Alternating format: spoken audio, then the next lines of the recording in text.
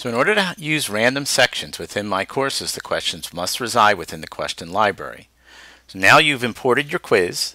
Step 2 is to move the questions from this quiz to the question library.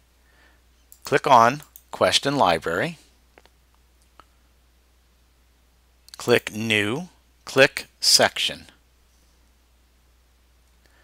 Enter a name for the section.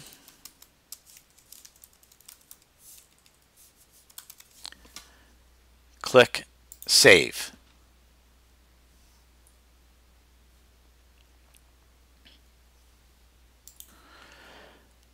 You want to click on the name of the section you just created. Click Import.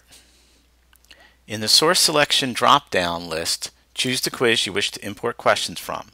So that would be from the one I just imported. In the Source Selection, choose Collection Root.